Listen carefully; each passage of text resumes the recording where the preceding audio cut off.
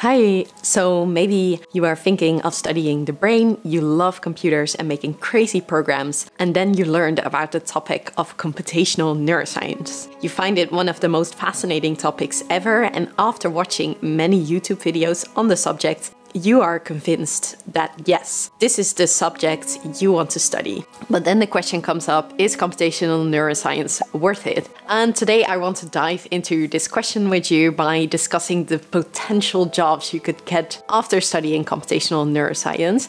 And I think something that you have to keep in mind is that when you decide on what to study for your major, there are two main considerations. One, of course, is your future prospects, such as income and job security. And the other one, of course, is passion and how much you actually enjoy studying that subject. And I assume if you clicked on this video, you already have the passion for the subject computational neuroscience down, but you're wondering a lot about job security. So today I want to go over 8 jobs that I personally know friends of mine that have studied computational neuroscience or field related to computational neuroscience have gotten. And I think if you're still in university and you're doing your undergraduate, for example, or your bachelor, you are probably thinking in a very linear direction. At least that's what I did when I thought about what kind of jobs I could get. So for example, if you studied computational neuroscience, you may assume that you for 100% sure have to do something with the brain once you graduate. And this is something that I've seen is not really true. So most people that leave university, they actually end up in jobs that are similar, but not necessarily extremely correlated with computational neuroscience. So I want you to, after this video, kind of broaden your mind for the possible jobs that are out there and really think about the skills that you're learning during computational neuroscience and not necessarily the subjects that you're studying. So the first job I want to talk about is working for a Neurotech company. And neurotechnology is this up-and-coming field or emerging industry at the crossroads between neuroscience and technology, bringing new applications, processes, products, services, and/or businesses models aimed at delivering scalable solutions that benefit people living with neurological diseases, healthcare professionals, researchers, and payers. And this is from Biogen. And one of the companies that you may have heard of is from Elon Musk, is called Neuralink. And Neuralink has this really vague, if we go to the website, has a very vague definition. It just wants to find breakthrough technology for the brain. So what this exactly means, I'm not entirely sure, but it is for certain that Elon Musk is just putting a lot of money into brain research or neuroscience because he thinks, right, that this is a field that probably some new breakthroughs will come from. And there are other companies that are following his footsteps. So I also know that Facebook and Amazon is investing more in neuroscience research and computational neuroscience research. But aside from these extremely big companies, there are also a lot of smaller startup companies.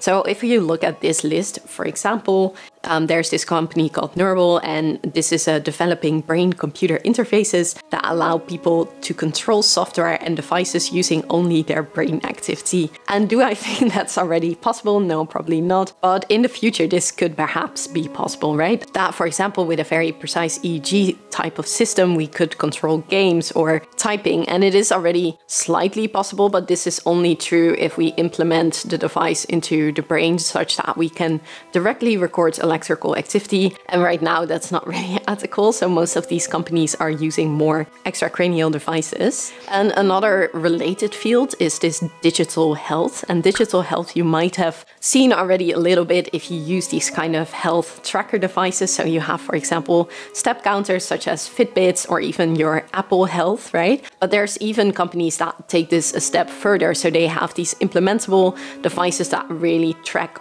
all your physiological responses. And I think if you studied computational neuroscience, this is also a really interesting field to go into because the data they collect and the data that we collect is very similar. And I think the kind of models we make are also very similar. So the next job that I want to talk about is the most common job that people choose, and that's of course becoming a professor in computational neuroscience. You first have to do a PhD and then a postdoc, then you pray that you get tenured somehow at a certain point, and then you become a professor. But I kind of want to warn you towards this direction if you're not entirely sure if you want to do this, because amongst PhDs, I think only 3% get in the end a professorship.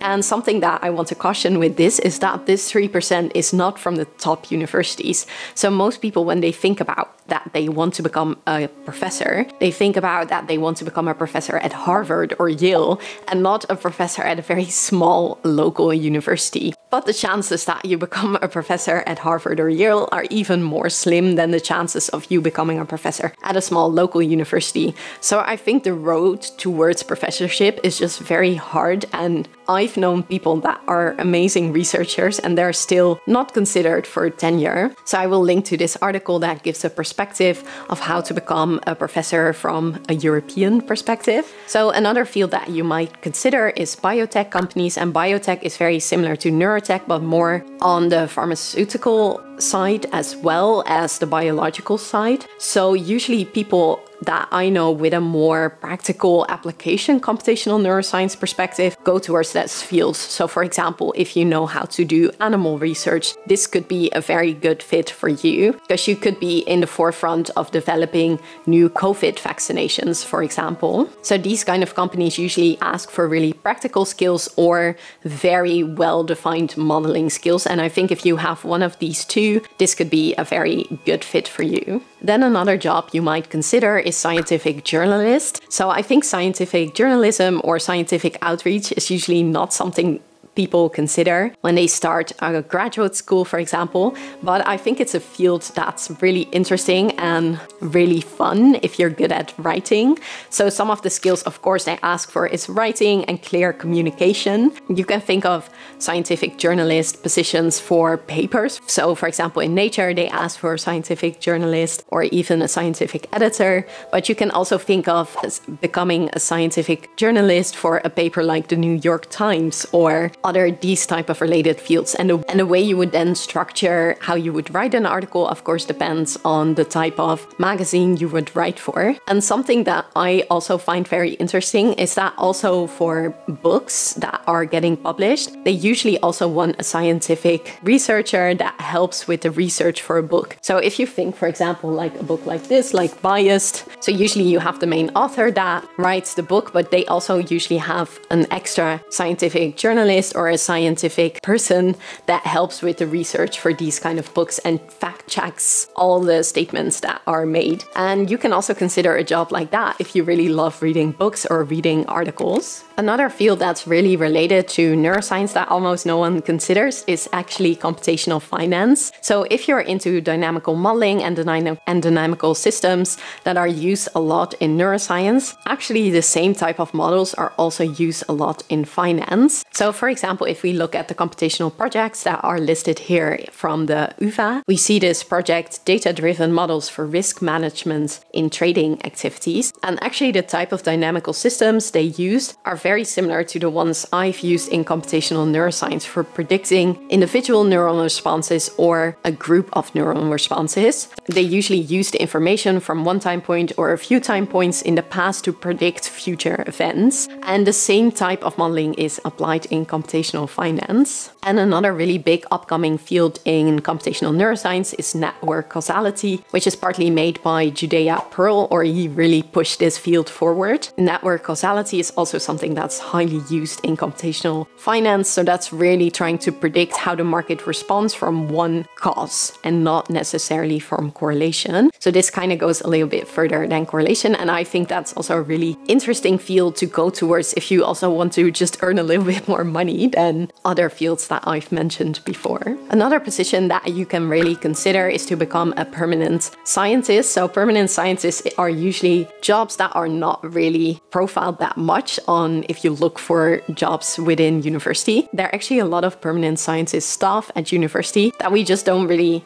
hear that much about. But a permanent staff scientists are usually called research scientists, investigators, and/or specialists. And staff scientists can be responsible for managing labs, such as lab managers or lab directors, facilities, or specific equipment. And I now also know a lot of people that are a staff scientist for the computational part of things, because usually a lot of professors are not necessarily trained to do high complex computational modeling. So I know a lot of bigger universities now have a department or a small team that helps with managing these computational tasks and helps with these type of questions. And also, for example, if you're very good at statistics, a lot of bigger labs also hire statisticians to help with the statistical analysis of certain protocols. So I think usually these type of jobs are not really listed, but if you have a highly developed skill set and you don't really want to become a professor, but you do want to stay at university, it's good to, for example, email a few people that you know at that university to ask if there's a position that's available to you that's not necessarily becoming a professor. Another type of position you can really consider is to become a researcher at an independent institute. So throughout the world, there are multiple independent institutes, and independent meaning independent from the government, from universities and or other organizations. And these type of institutes usually have very broad